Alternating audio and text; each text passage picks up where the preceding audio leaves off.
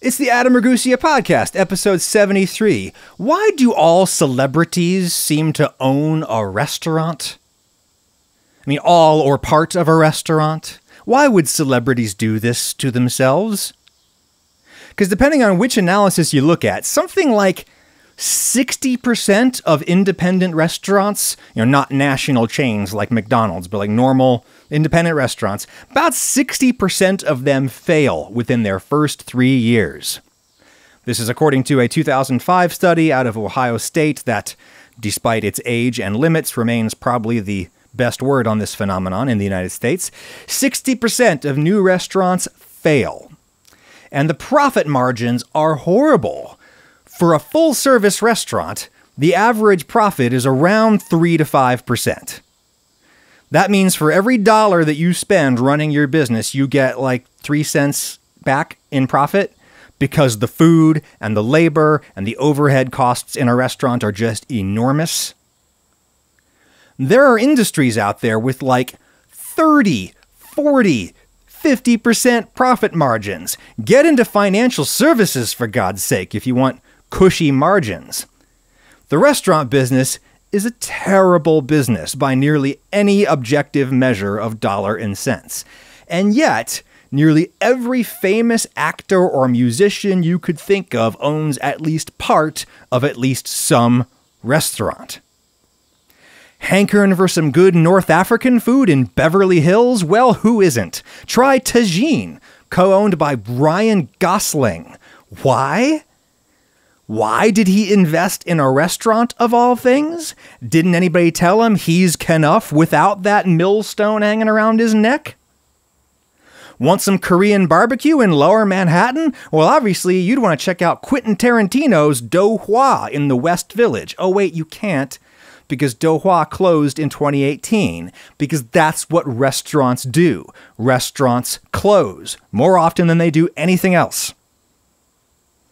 At least Jay-Z was smart enough to know that the profit margin is at the bar, not in the kitchen, so he went for like a bar lounge concept called the 40/40 Club in the Flatiron District. Oh wait, that closed too, like a month ago.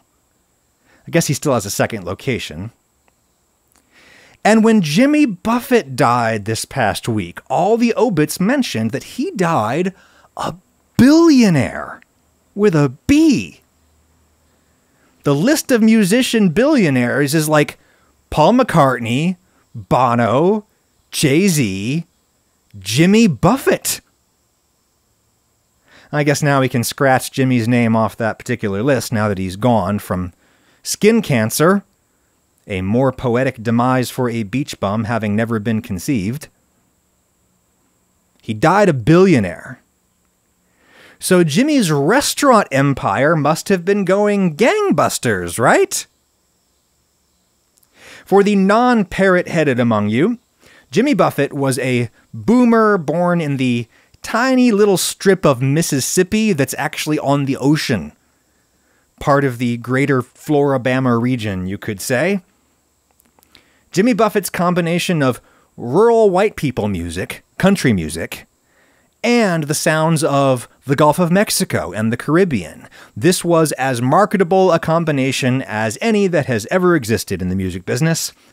Jimmy Buffett had the original snap track, y'all. He had that laid-back redneck Riviera vibe long before Kenny Chesney or whoever's tapping that well these days. My dad says that one time when we were vacationing in Key West, as we often did when I was a kid because my dad loves Key West, my dad says that he walked by an establishment where Jimmy Buffett was playing, and he overheard Jimmy say into the mic, "Well, I guess you want to hear the damn song again." And the crowd roared as he launched into Margaritaville, a song about an alcoholic frittering away what remains of his life, money, and brain cells at some cheesy resort. Cheese doesn't really strike me as like a hot weather food. But when they opened a Cheeseburger in Paradise bar and grill in the sprawl outside of Bloomington, Indiana, when Lauren and I used to live there, well, we just had to check it out. Cheeseburger in Paradise is another of Jimmy Buffett's songs, and it was the basis of a restaurant chain. Lauren and I went some years ago. We had some totally forgettable sliders, as I recall, while a white guy with an acoustic guitar sang Stevie Wonder's Superstition into a mic that had way too much bass on his voice. Side note, guys with acoustic guitars, just stop. Just stop. Stop it with your busking. Stop guilting your friend who works at a restaurant into talking to her boss about letting you play there Thursday night. Live music is not nearly as valuable or as desirable as it used to be. It used to be that if you wanted to hear some music while you ate, you needed a troupe of minstrels in the room. Not any longer. We have recorded music. It's less obtrusive and generally better than what you play. You are not playing for us, and you damn well know that. You're playing for yourself. This is about you and your music career. End quote. The rest of us in the room are just collateral damage. Take it somewhere else, for God's sake. I'm slightly more tolerant of nearly any music form other than a white guy with an acoustic guitar, just because it's so rare to encounter anything else in my ecosystem. But even if it's really, really good music, I'm eating and I want to talk to my friend, okay? Shut off that damn racket. No one wants this except you. Pan flute guy. Playing pan flute karaoke with a CD of new age backing tracks on the boombox next to his tip jar. The other thing I remember about Cheeseburger in Paradise in Bloomington, Indiana was all of the marine-themed tchotchkes on the wall. I remember thinking, it was someone's job to source that distressed buoy hanging over Lauren's head. And then, lo and behold, 15 years later, here in Tennessee, just the other day, I happened to meet the antique dealer whose job it was to source all of the tchotchkes that hang inside the Ruby Tuesday family restaurant chain, which is based here in Knoxville. And I was like, oh, I knew that had to be a real job. Anyway, we did not go back to Cheeseburger in Paradise in Bloomington. And I guess not many other people did either, because it closed in 2011. Or at least 2011 is when the Yelp reviews abruptly end. Quote, overall, it's all right. Just know what you're getting yourself into. 3 stars for what it is. Probably 1.5 if you're looking for good food.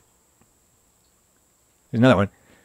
Quote, the workers are called Islanders, and I'm sure they are proud of that, as evidenced by their slow, unfriendly service. I would not waste my money here ever again. Here's the best one. Quote, I am embarrassed for you just yelping Cheeseburger in Paradise. You're in Bloomington with a ton of amazing restaurants. This is not one of them. Buffett's holding company sold off the Cheeseburger in Paradise chain in 2012 for $11 million. And $11 million is good money, but a billionaire it does not make. The restaurant business is a bad business. Costs are enormous. It's extremely labor intensive, which means you're going to have nonstop labor issues. It serves a fickle public that loves you one minute and despises you the next just because some trend flipped or somebody got sick after eating your food and they posted a viral video about it, even though actual food epidemiologists will tell you that it's almost never your most recent meal that made you sick, because foodborne infections have incubation periods of days or weeks or even months. The restaurant business is terrible. Why do some of the world's most successful people keep trying it? Guys, it's time for some game theory. I think we can game this out together without focusing too much on any one specific real-world case. Though we will get back to Jimmy Buffett by the end, and we will talk about how he died a billionaire. Reason number 1 why celebrities invest in restaurants. Because they need to invest in something, and restaurants are what they know. There is not a perfect positive correlation between wealth and fame, but the correlation exists nonetheless, and if you are famous, you generally have to be real stupid or real reckless to not also be rich. Quite a few celebrities are stupid and or reckless, but not all of them are. A lot of them have a lot of money. And because inflation exists, money that isn't making money is losing money, so you have to invest. The smartest thing is probably to just turn your money over to a firm that will spread your savings thinly across a million different companies you've never heard of. But you may be tempted to do the dumb thing, which is to dump a whole lot of your money into a single business that you happen to like. And celebrities like restaurants.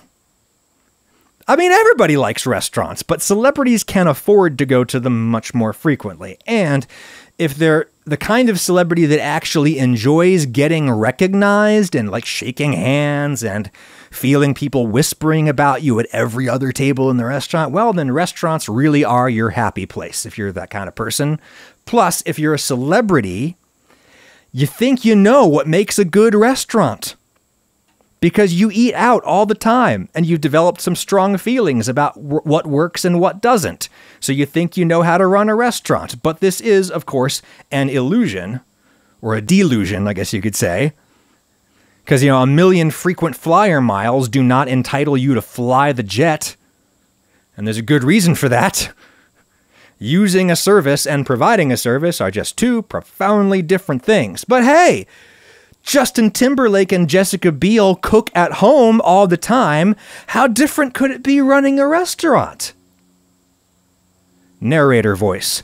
Justin Timberlake's Southern Hospitality Barbecue on the Upper East Side closed in 2012, and Jessica Biel's Aw Fudge in West Hollywood closed in 2018, because that's what restaurants do. They close.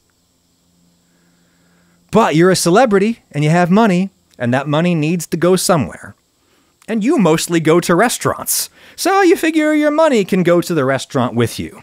This leads us to reason number 2 why celebrities always own restaurants. Because they know a guy. Let's say that you're Ryan Gosling. You attend a lot of catered affairs because you're a fancy person living the good life, and as we've discussed previously, one of the most historically viable routes by which a working person could make a connection with a rich person is by performing domestic work, such as cooking.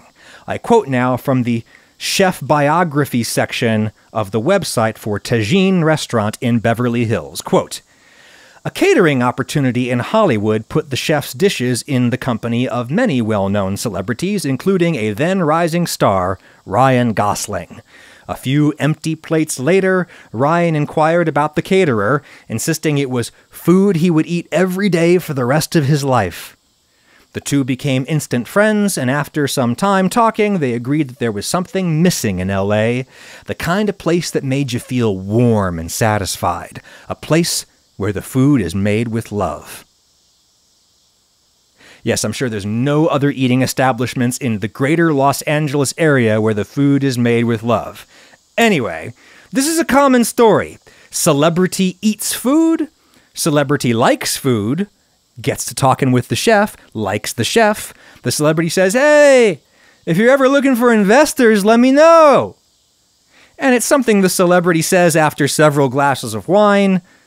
Mostly they say it just so they can feel like a big shot. But then the chef calls the next day, and you're kind of committed.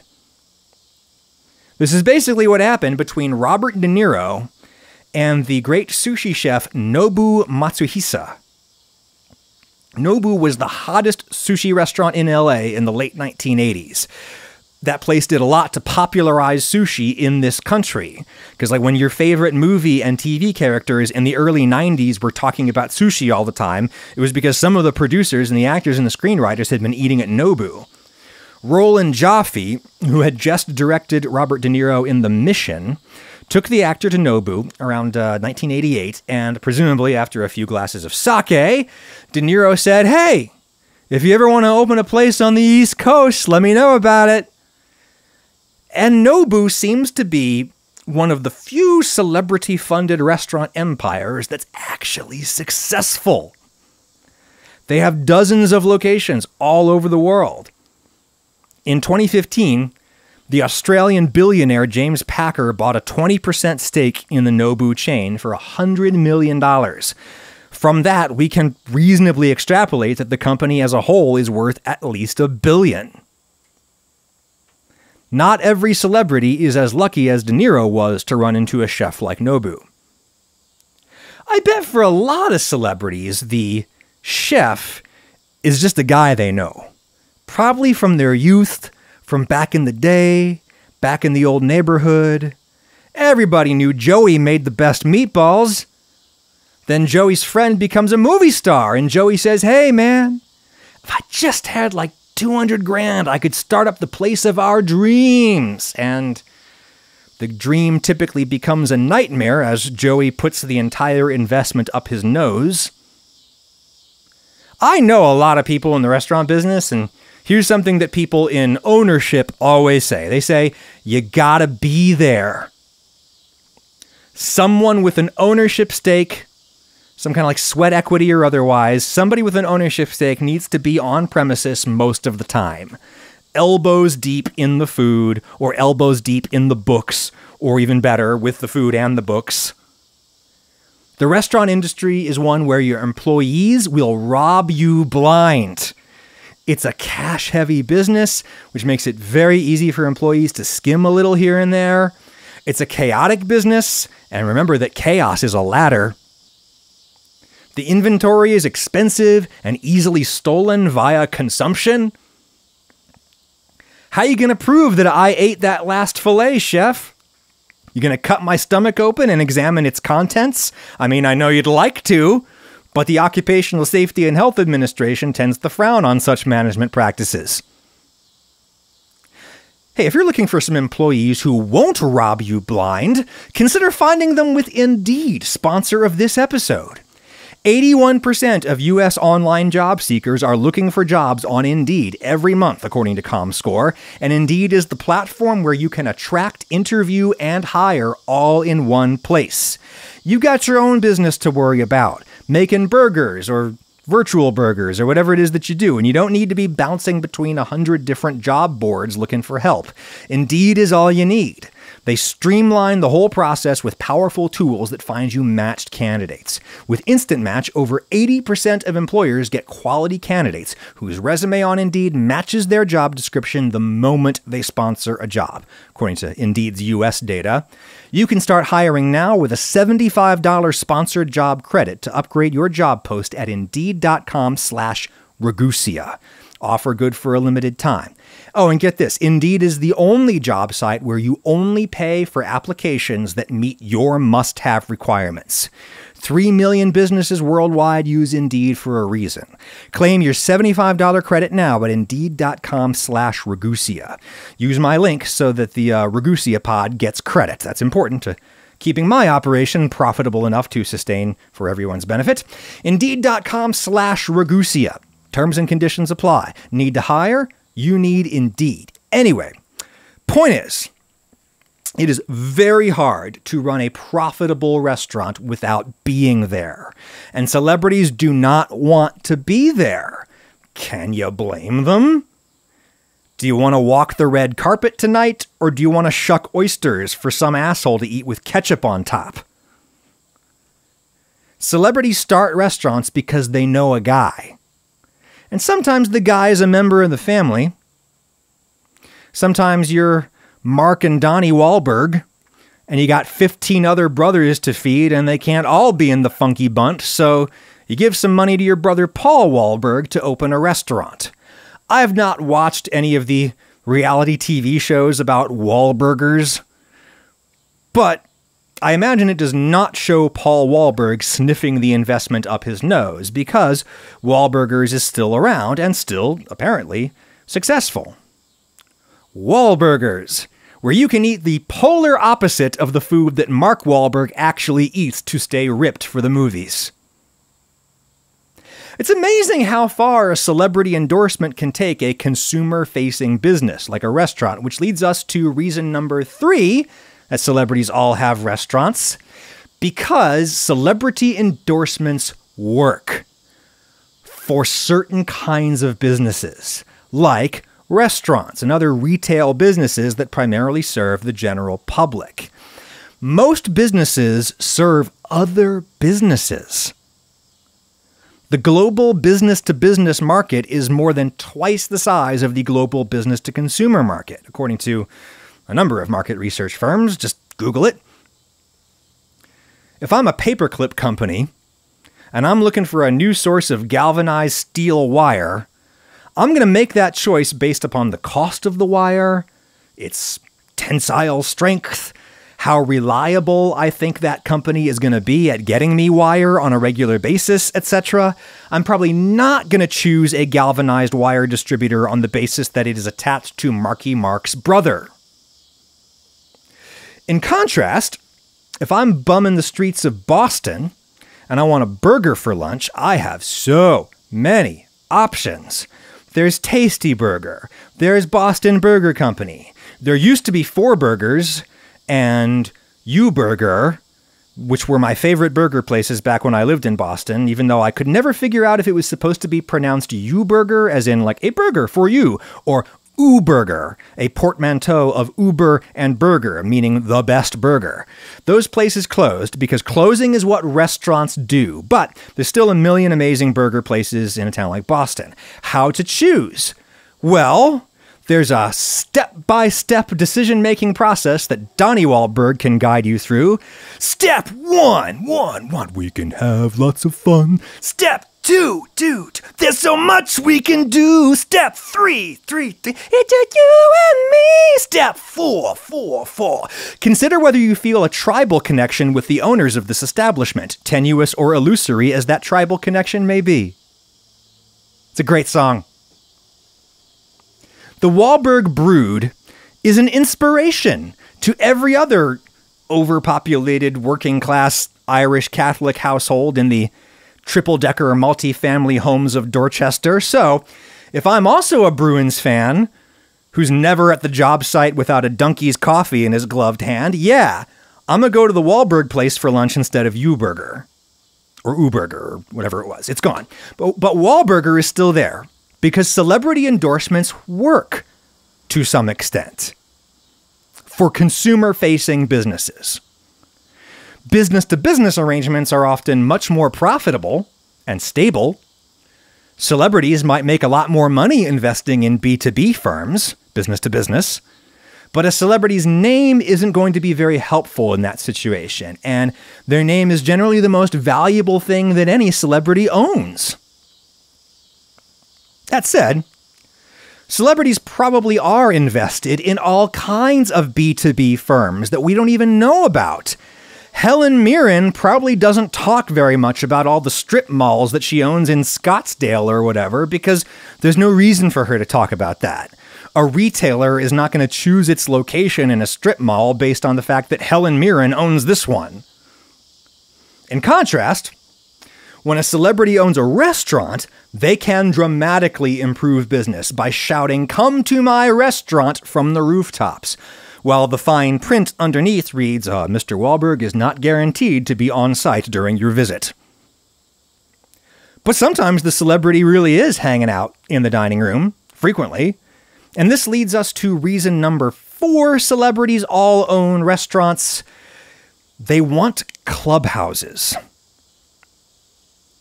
As a mildly internet-famous person, I can tell you that fame feels awful. Having lots of people know things about you while you know nothing about them is a very destabilizing, disorienting feeling. It makes you feel very vulnerable and exposed. It's like being naked under a spotlight in an otherwise darkened hall. Fame is only good in the sense that what I'm doing right now beats, actually working for a living. The only part of my personality that actually likes being famous is the part of my personality that has narcissistic tendencies. I have a little bit of that in me, and that little voice in my head loves being famous. Now, the other, much bigger, much louder voices in my head tend to shout down the little voice that loves being famous but I have to admit that that little voice does remain. I reckon that other famous people are much less conflicted about fame because they're straight up narcissists or sociopaths or something. Personality disorders abound in Hollywood and in Washington because only people with a pathological need for attention actually like being famous, which is why pretty much only terrible people want to run for major political office. I'm still on the side of democracy, but this is a really bad problem inherent to representative democracy, especially in the age of mass media. If you have a hereditary monarchy, at least you get rulers with an array of different personality types. But if you elect your ruler, you pretty much only get one kind of guy. And fuck that guy. I am so tired of that guy. Anyway. Lots of celebrities get to be celebrities because they are people pleasers. They love to schmooze. How many Yiddish words are we up to in today's episode yet? Celebrities love to schmooze. And if they open up their own restaurant, they can schmooze every night if they want to. I'm sure it's awesome.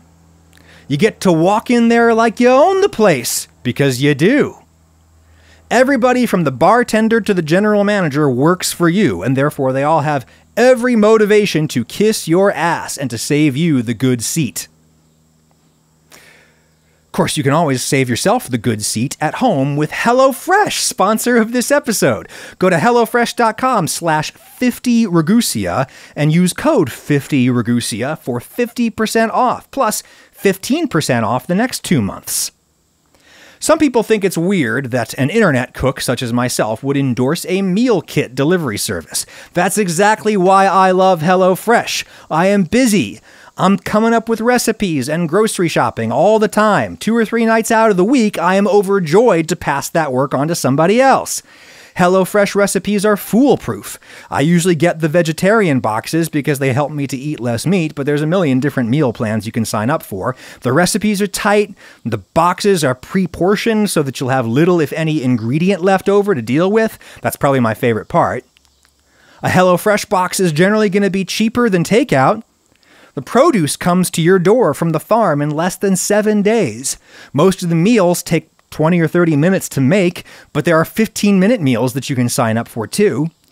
The menu always includes 40 recipes and over 100 add-on items to choose from every week, like desserts and party platters and such.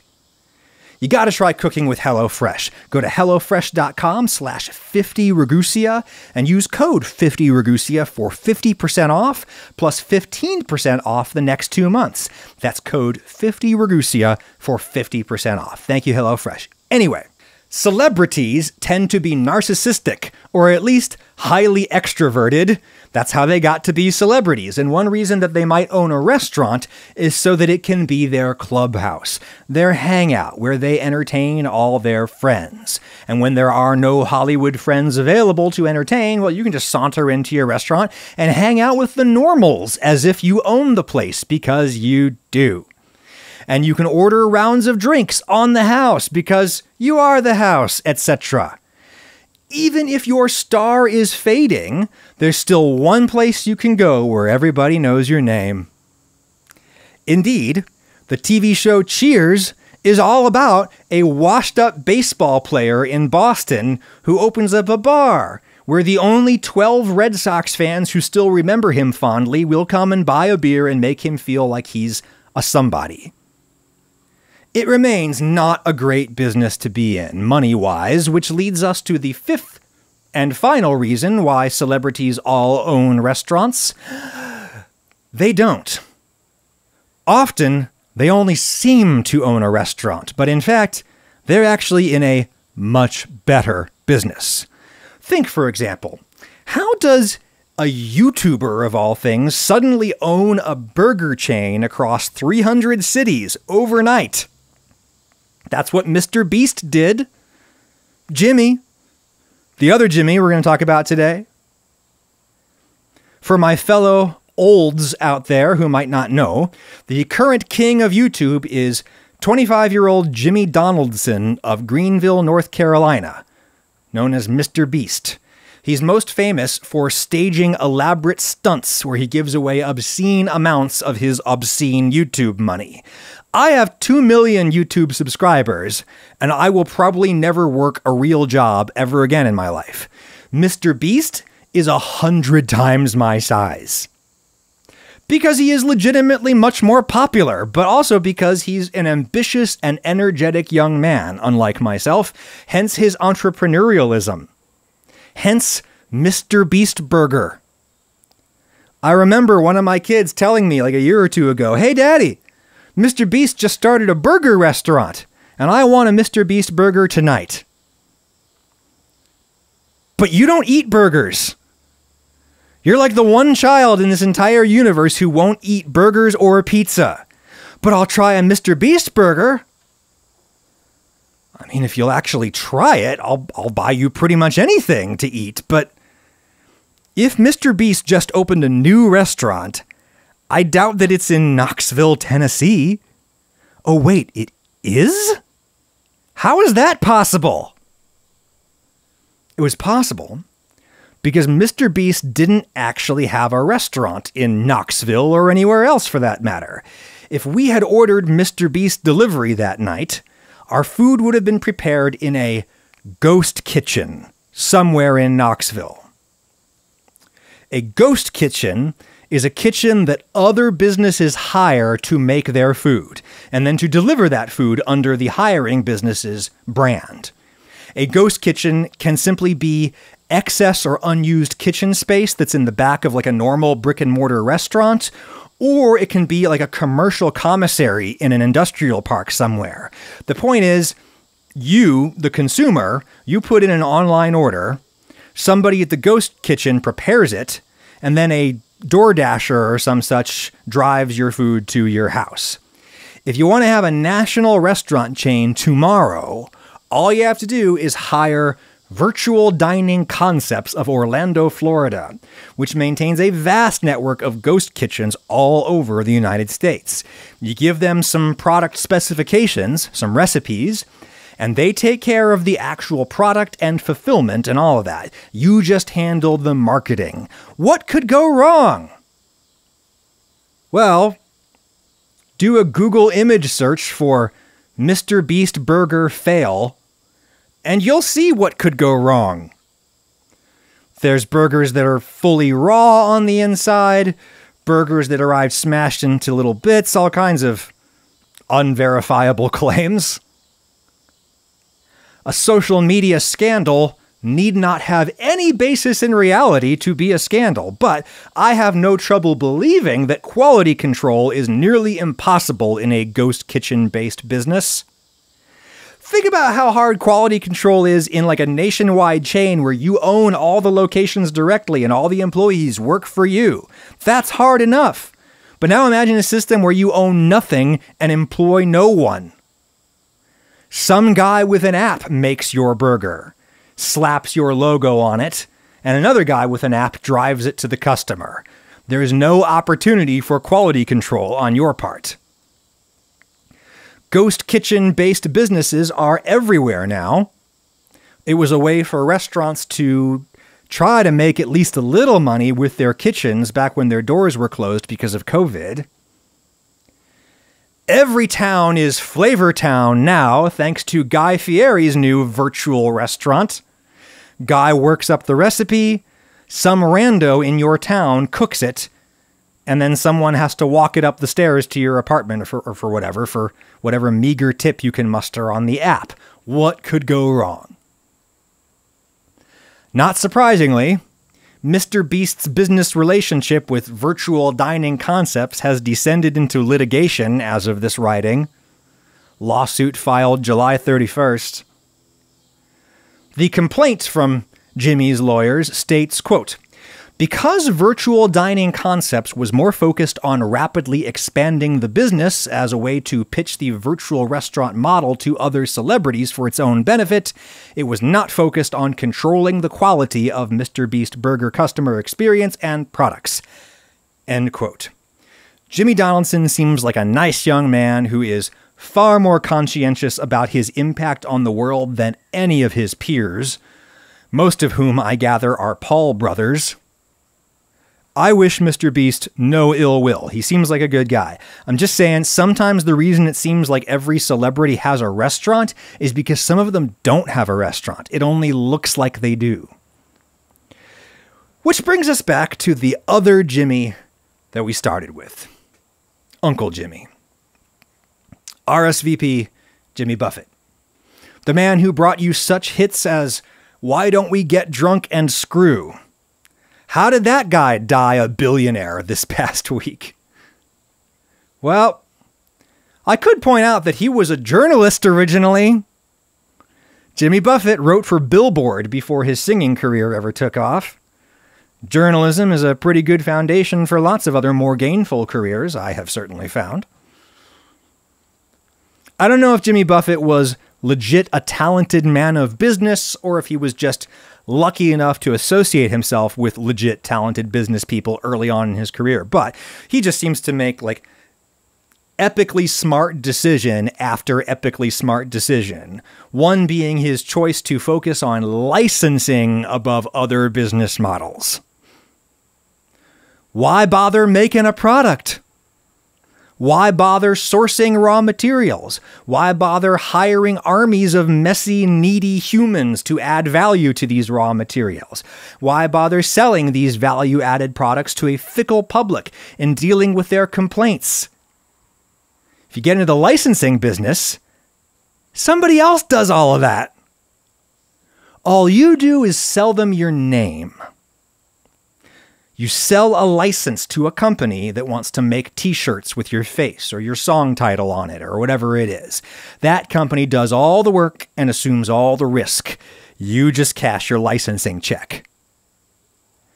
Looking at the late Jimmy Buffett's business empire, seems that he did a lot more than just license the title of Margaritaville. He seemed to create holding companies that retained at least some partial equity stake in the Margaritaville restaurant chain, for example, but he seems to have focused more on licensing his brand to others. Far less risk that way, and you don't have to be good at business beyond being smart enough to focus on licensing.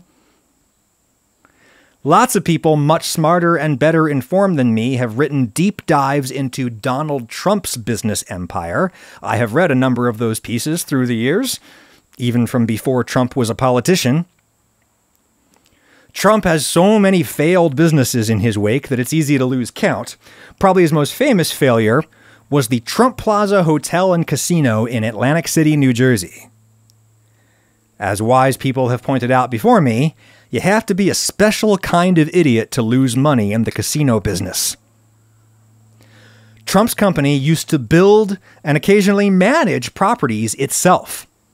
But in more recent years, Trump has focused more on licensing his name and image to other businesses because licensing requires no talent or intelligence whatsoever, save for the intelligence that it took to notice that licensing is the better business to get into.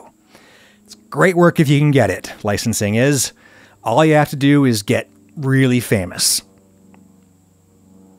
People who have actually looked at the Trump organization in detail have observed that for decades now, it has chiefly existed as a shitty lifestyle brand. It's what poor people imagine wealth to look like.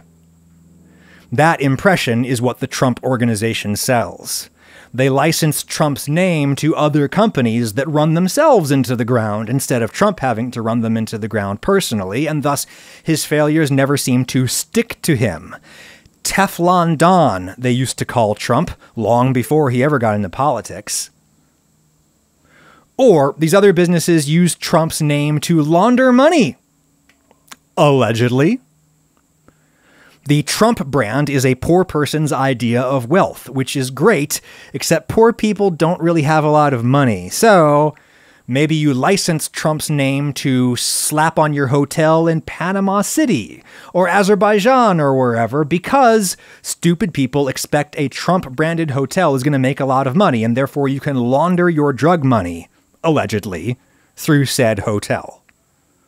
Or your terrorism money, as in the case of that Azerbaijani Trump hotel, which Adam Davidson reported in The New Yorker, sure seemed like it was set up as a money laundering operation for Iran's Revolutionary Guard. Trump can, of course, deny all of it because, hey, it was just a licensing deal. I really wouldn't be surprised if some of the frozen margarita machine companies that Jimmy Buffett licensed his name to over the years were also money laundering operations, but no evidence to that effect is forthcoming. How did Jimmy Buffett die a billionaire? Probably because he met Warren Buffett. No relation, even though they called each other Uncle Jimmy and Cousin Jimmy. The two men had such a natural affinity for each other that they actually took a DNA test to find out if they're related. Turns out they're both 100% dat cash. I have no inside knowledge of Jimmy Buffett's affairs, now managed by his estate, but here's my guess. My educated guess is that Jimmy Buffett made himself a millionaire by writing goofy songs about rednecks on vacation. He made himself a multimillionaire investing those royalties into brick-and-mortar businesses and through licensing deals. Then he made himself a billionaire by investing his millions in Berkshire Hathaway, Warren Buffett's conglomerate holding company that invests primarily in what now? Real estate? Yeah, Berkshire Hathaway owns a whole lot of real estate and a whole lot of factories and 9% of Coca-Cola and 6% of Apple and all of that. But Berkshire Hathaway's primary business is insurance, mostly car insurance, Geico, etc. So that's my bet about how Jimmy Buffett died a billionaire. My educated guess is that Jimmy was not a billionaire singer-songwriter or even a billionaire restaurateur. He was a billionaire insurance company investor. The insurance business, like the casino business, is one that only a special kind of idiot can mess up, because the house always wins. Great work if you can get it. I'm quite glad to get this work, if you can call this work, whatever I just did into this microphone for the last 45 minutes or whatever it was. Remember, there's more to life than money. Just it's tough to live a life without money, so make good choices. I'll talk to you next time. Pew.